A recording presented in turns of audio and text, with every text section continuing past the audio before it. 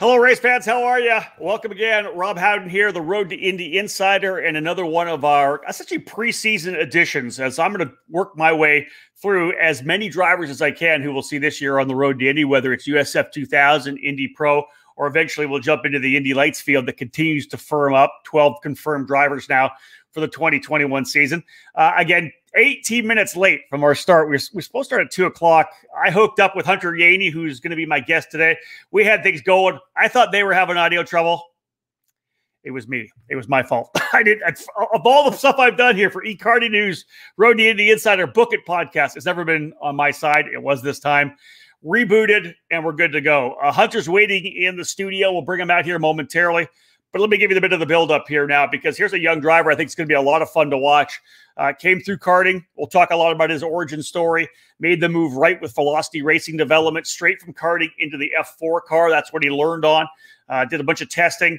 Big season last year in the F4 US Championship, winning the title there with 8 victories. And of course, then moving now, going to be with us here on the Road to Indy as well, into the Indy Pro 2000 category. So skipping USF 2000, having had that success in F4, we're going to go right to Indy Pro 2000. It'll be an interesting story to watch throughout the 2021 season, just 15 years of age. He's waiting on the side. Let's bring him in here right now. Boom. Hunter, how are you, man? Thank you for your patience. You and your dad were scrambling, thinking it was your fault. It was my fault, right? Yeah, it was. That's an age-old go-kart thing, isn't it? Where the driver always says it's the mechanic's fault. The mechanic always says that the chassis guy has the chassis overstuck, and the engine, then the chassis guy's always blaming the driver, right? Yeah, it's always just... it's always somebody else. Crazy, yeah. Well, it was my fault this time. Hey, thank you so much for joining us. I really appreciate it. I'm excited about number one, having Velocity Racing Development in the series this year. Of course, you'll have a teammate, Eric Evans, under the tent as well. Eric's going to run USF 2000. You're an Indy Pro 2000. First and foremost, like we always like to do here, we're really introducing you to the race fans of the Road to Indy and IndyCar. First off, 15 years of age. Tell us where you live, where you go to school, and then we'll talk about your origin story and really how you started racing. So I live in Virginia Beach, Virginia. It's on the far east side of Virginia. Okay. Close to the ocean front. I go to an online private school called On Track. All right. So, I like that. Yeah, they're really easy, and it's really breathable. Just like so that way, when you have to go somewhere, they're just like, oh yeah, you can take off. Just make sure you get caught up when you get back. So really adaptable for what you're trying to do. Yeah. All right. Origin story is the first thing. Obviously, we want to let people know where you came from. Judging by that flag behind you on the wall, I got a feeling that maybe you guys are Formula One lovers at your place. How did you fall in love with racing? Were your parents racers? Were they fans? How did this all come about? So none of my parents, grandparents, or anything like that, none of them were racers at all. Okay. I was the first one. So all right. As long as I can remember, I've been watching Cars, like Cars, the Disney movie. Love it. Every night on Saturday. Every night? Yeah. And I did that until I was like, I don't know, maybe 11 years old. And I played with matchboxes and pullback cars all the time. Yep. So yeah, cars in general have always been like a love for me. Okay. I dig it. Let's talk about then. So you're in love with cars. You love the movie. I love that movie. It's one of my favorite movies, actually. Yeah. What's the transition, though, for you going into kart racing? When did you first start? Where was it? And tell us how you kind of got yourself into karting. So at first, I just started going to this kart place down the street called American Indoor Karting. All right. It was just like a little indoor track, 17-second laps. And I asked the guy... Well, I started out in the little carts, and I asked the guy, I was like, how can I get into one of the big carts? And he's like, you have to run, like, something lap, like a lap time. He was like, he's never going to beat that. So okay. Then I went out, and I beat the lap time, and I got to drive the big cart. And then I wanted to get in the even faster cart, which was, like, the ones they, like, had all tuned up. Because, you know, like, how, like, when you go to those karting places, they have, like, the 3 carts that are all tuned up. Of course, yep. Yeah, so then I was like, how do I get in those? And he said, all right, you have to do this lap time. So then I did that lap time the next time I came, and I got in one of those carts. And then from then on, my dad flew me down to Charlotte, North Carolina, and he was like, "We're gonna do something fun today." I'm like, "Okay." So he went down there, and I got to drive like a real pro kart around for the first time. I got to drive a Swift. Nice. And well, my dad talked to the guy who owns the track, Eric Jones. Eric Jones, yeah. Pro Motorflex. So I got to drive that around. Then we took off for a couple months, and I was like, I wonder when I'm going to get back in one of those go-karts. I forget when I got it. I forgot when I got the go-kart. But then I got my first, like, owned go-kart. That one? No, it wasn't that one. Okay.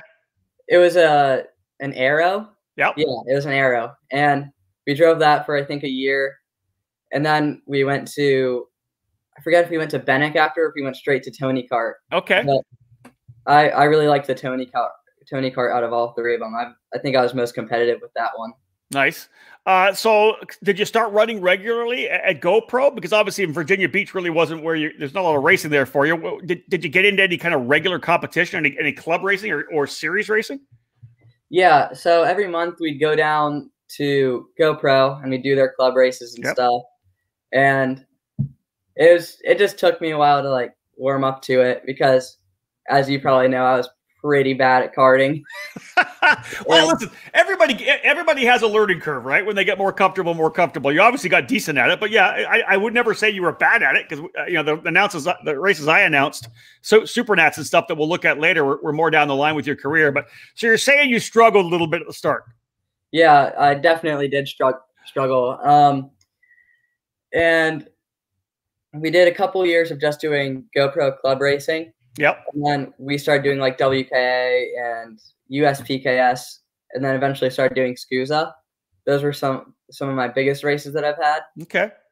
And I think Supernats was definitely like one of the most fun races I've ever done. I think I only did it maybe once or twice. I think I only did it twice. Yeah. There's something about this race. Those of you who are watching here and are IndyCar fans, Road to Indy fans, the Superkarts USA Supernational is essentially the single biggest karting event in North America. 500 and something drivers on the parking lot of the Rio Hotel every year. I think this year will be the 24th edition of it.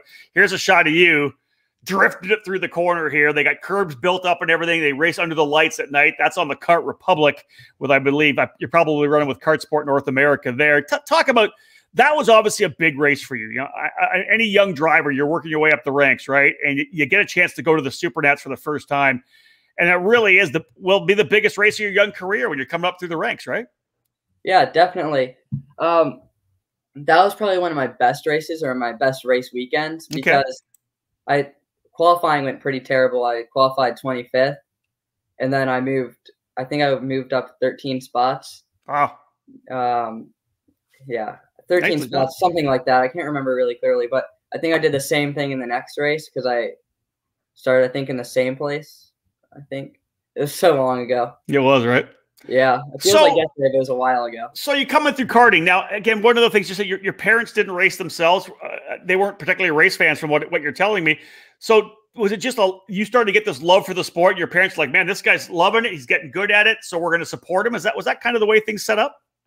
Yeah, my dad is like a really big believer. Like like I said, from when I was 8, I wanted to be a Formula 1 driver. And I was like, and he was like, okay. So then I started doing all these things, and I guess he recognized my love for racing because now we're hitting it big. Yeah, you're pretty deep into it now. Yeah.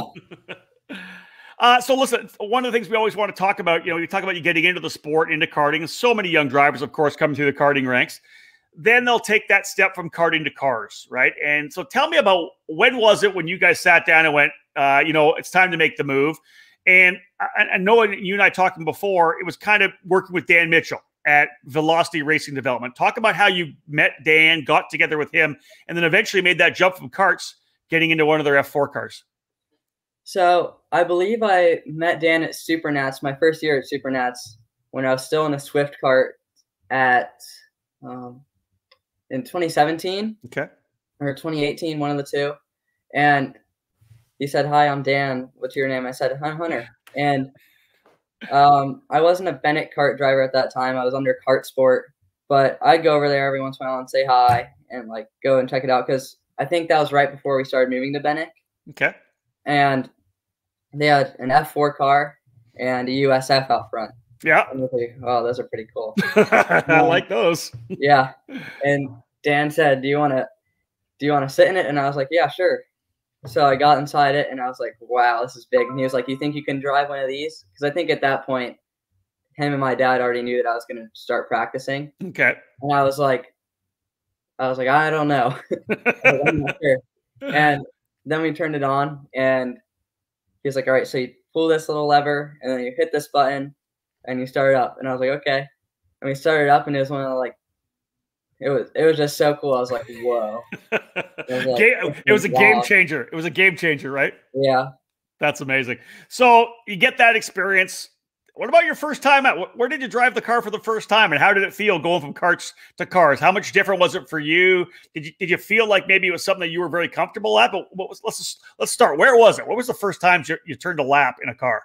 So I went to Roebling Road for my first drive in a car, and I was super excited the day before. I couldn't sleep that night, and then it took me about 20 times to get the clutch before I actually pulled out of the pit lane. And I remember some videos, just looking back on the videos, my head just like, yeah. Well, see, listen, this is the funny thing about this, right? Because we all expect you guys to be in karting, get in the cars, just get in there, pull out of pit lane.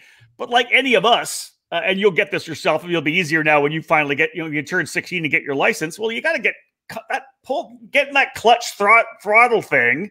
Everybody struggled with it when they drove their first standard car for the first time. And we put you guys in a race car to do it. And it's just everybody watching you, right? So there's the pressure to be able to get off the line in the garage in the pit lane. It's not the easiest thing to do, but once you learn it, it's a little easier, right? Yeah, and I was like scared at first too of like how loud it was and like all the sounds. And I was like, oh my gosh, I'm not sure if it's supposed to make that sound. Or like, right. And I'm like, I don't know, maybe I'm doing it wrong. So I kept messing it up, and Dan's just like, gas, and then he's just like, rev that thing. That's it. Yeah, he's like, just more gas, and then I'm like, okay. And he's like, more clutch. And I'm like, oh, gosh. It was like one of the hardest things for me to learn. And then when I finally made it out there, I turned my first lap, just feeling the car. I was like, whoa, I'm in a race car. And then the next lap, since I practiced on the sim a lot, I'm like, well, okay, I practiced on the sim, so I can probably just do this now. So I just floored it down the straight into the first corner. And I was like, as I was going down the straight, I was thinking, well, this thing's got downforce like an F1 car, so I can make this turn. Yeah. So, like, barely used any brake into the first chicane of Roebling, just sent it into the corner and spun out like twice. And I was like, well, guess not. And I got my fear over pretty quickly of spinning and stuff. And I was like, well, that wasn't all that bad. That's funny. I guess it was also your first opportunity to connect your experience in the virtual world, the sim world, and in the real world, right? Well, maybe it's not exactly the same feel to get that kind of grip. Now, you mentioned sim racing. Is that something you did a lot of before you got into the cars, and do you continue to do a lot of simulator training? Yeah, I practice all the time on the sim. Like, if it's somewhere I need to go next, it's like, where am I going next? I'll look on my schedule, and I'll be like, okay, I'm going to Sebring. And I'll be like, all right. So I'll get on Sebring, and I'll practice that for a while. And then I'll probably after I do that for a bit, I'll take a break. Then I'll come back and do a race just to work on my racecraft. Yep. Because I think that's like, in karting, I didn't have the best racecraft, but I had speed. So I knew that's one of the things I needed to work on. So I just got on the sim, did some races, and I was like, all right, I'm going to improve my racecraft. And I think that's been a big help for me in this past year, and it will be a big help in this upcoming year. Yeah, I like that a lot. So here, anytime I have one of these shows, I'm looking over the resume. Of course, you're a new young driver coming into our program in the Road to Indy. Your resume is just hey, I'm welcome to racing championship. So you come out of the gate, right? And your first full season, your first season running F4, you end up winning 8 races. What do you think played to your success, if I were to ask you that? Obviously, you came out of the gate pretty strongly. You won early and often. What was it you think that kind of laid the groundwork for you to be able to have so much success so early? I think it's just like how my dad and Dan taught me. Like if it wasn't good enough, like if I went out and I drove and it wasn't good enough, like it's not good enough. So then I'd like put a bunch of pressure on myself to go back out there and do it even better next time. So, because if I do a good job, then Dan's like, all right, good job. And same with my dad. But if I don't do a good job, they're like, what the heck was that? All right. So Like, there's some tough love happening here then what you're saying. yeah. All right. I like that. So the season goes on. You end up winning some races early and you get on that roll. Can you talk? And because I talk about this a lot, I'd like to get your feeling on it.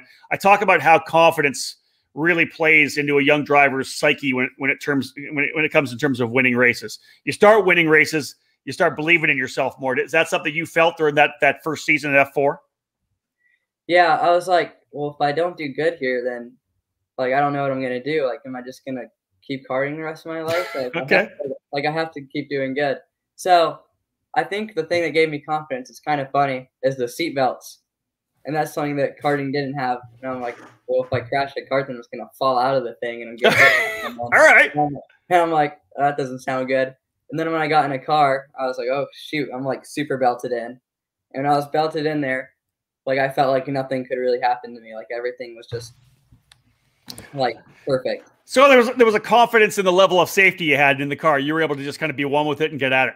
Yeah. All right. All right. So if you look back last year, because I want to ask you the same thing looking forward, you look back last year, was there one win that you look at and you say, man, this was the turning point for me? This is when a switch really came on, when you won that champion or won that race and went, you know what, I can win this championship and I can do this for a living. So at first, I think this all started with like the Academy Winter Series, which is going on now. Yep. I think it started with that, and I think it was like the exclusive racing series out west. Okay. So before I did those races, I was like, geez, I wonder if I'm going to be competitive or like how I'm going to do, how am I going to race, asking myself all these questions. So then when I went into those, I've only been against like Jay Howard at one time, Jay Howard and Kiwi. And then I was against Primus and like Ganella or pole position. So I was I was never against everybody like all at one time. Yeah, so I hear you. It still had me kind of questioning, even though I won those races and got second in the other ones. I was still like, well, how am I going to do against a whole field of F4 cars? Yeah. And then so I went into the first race and I was like, okay, let's see how this plays out. And I ended up doing a pretty good job. The first race at Mid Ohio got rained out. We were under safety car for I think 90% of the race. I think I remember that. Yeah. Yeah. So you obviously get comfortable. You end up winning this championship. Now you do it all over again, right? You said you ran against some guys here, some teams here. Finally, everybody comes together for the F4 championship with that entire schedule.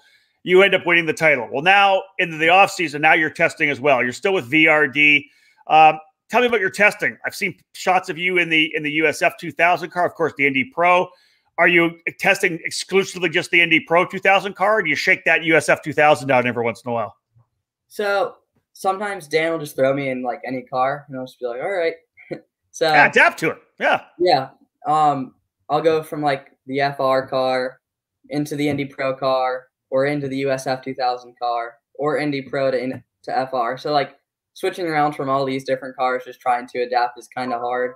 But I really enjoy running the Indy side of cars. Like they're super light. Yeah. It makes them really fun to go around the turns super fast. And I remember it felt kind of like a British F3. I drove one of those overseas, I think a year or two ago. Yeah, Catalunya, right? Yeah. I ran at Barcelona and Estoril and Paul Ricard, and those were all really fun tracks. With Carlin? Yep. Yeah, nice. I like that for experience as well. Here's a question for you. Let's start talking about 2021. You're doing your testing in the offseason. You're jumping to Indy Pro 2000 for this year. Mid-Ohio and Barber, you have experience on those tracks. What about tracks that are maybe more exclusively to the Road to Indy, like a Road America per se? What else are you going to do? You're going to do New Jersey as well. We'll talk about those two tracks. Have you driven them before? And what about the street circuits, man? Because that's something you've never done before. Yeah, so for the street circuits, I just I'll get on the simulator and I'll practice Long Beach and Detroit, like whatever's closest to it. Yeah. Whatever's closest to like St. Pete or just any of the street courses, because iRacing I don't think has St. Pete. And Road America, like that's just one of the ones I need to focus on more. Like I'll do whatever I need to do for like the next races coming up, and then I'll do maybe like 25 minutes of Road America. Okay.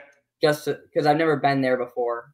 So just make sure that I'm ready, so that way we can get rolling quicker. That's it. Let's have a shot at it. To bring this shot up here, you running your car. I like that number. I've been known to run the number 37 on occasion, so I like to see that there for sure.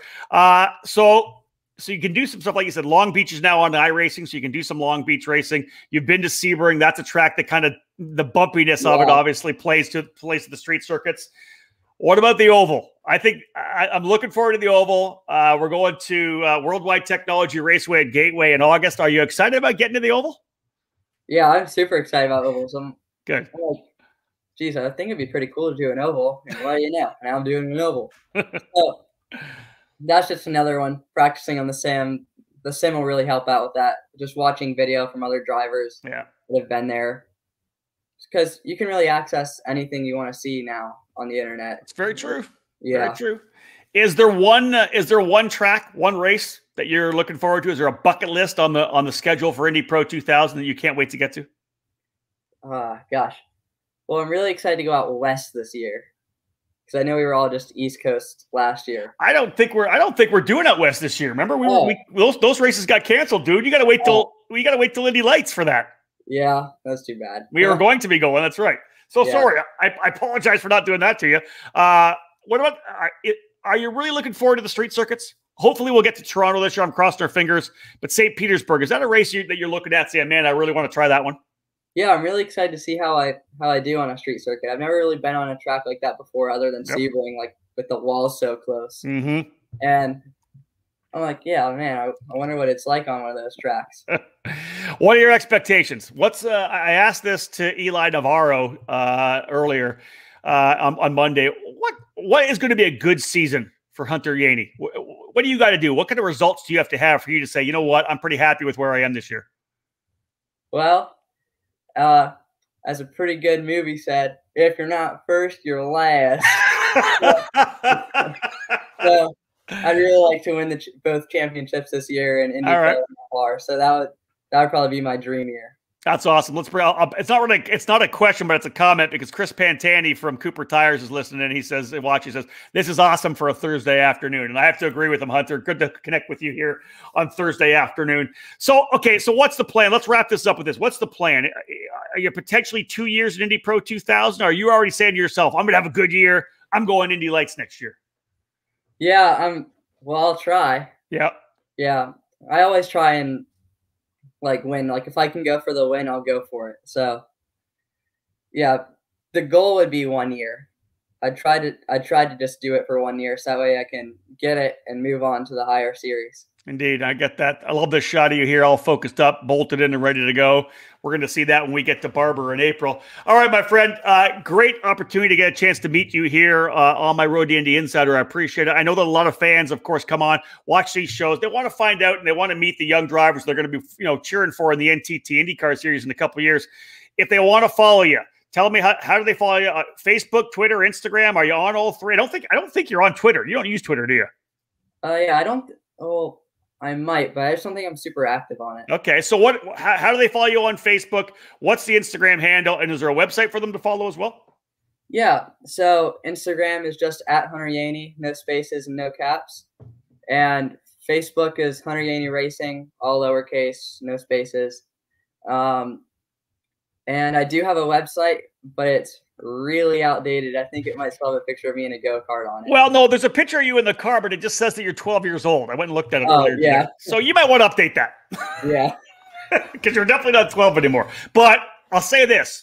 You're 15 years old. Talk about a upward learning curve for you. Right out of karting into, of course, that championship in F4, Indy Pro 2000. I'm really excited for you, man. I can't wait for us to get to Barber.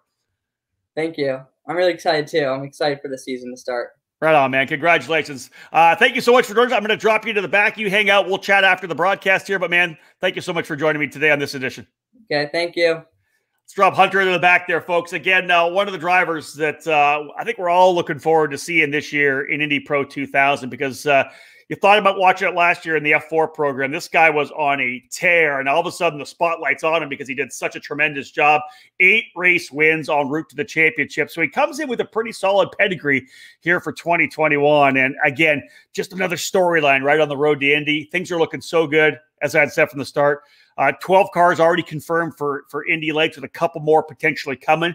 Do we get 13? Do we get 14? Do we even get 15 potentially sometime this season? I know Indy Pro is looking great. Hunter, of course, is going to be a part of a big grid, probably 16, 17 cars, I think, for Barber. And then USF 2000, there's a lot of parts still coming in. I got to say, at least guaranteed 24. We could have as many as 28 on the grid. So growth on all 3 levels of the road to Indy for this year. So this is a huge season, especially after the hiatus last season for Indy Lights and everything that happened with COVID-19 and everything that the series was able to do to somehow, piece together a full series. It was all jammed together in those 3 months. We'll spread it out, of course, starting in April with Barber Motorsports Park. And then, of course, getting back to St. Petersburg there. We'll run all the way to the end of the season when USF 2000 and Indy Pro wrap up at New Jersey Motorsports Park, and we cap things off out at Laguna Seca for Indy Lights. But this is a young driver you need to watch, folks, for sure. Hunter Yeany. Make sure you come into the paddock and meet them throughout the season. But just a tremendous interview for Hunter. Our first one, and I expect probably the first of many as well. Thank you so much for joining us here, folks, on what is it? It's Thursday, February the 11th. Hope you have a great weekend coming up. Thanks again for tuning in, folks. Book it.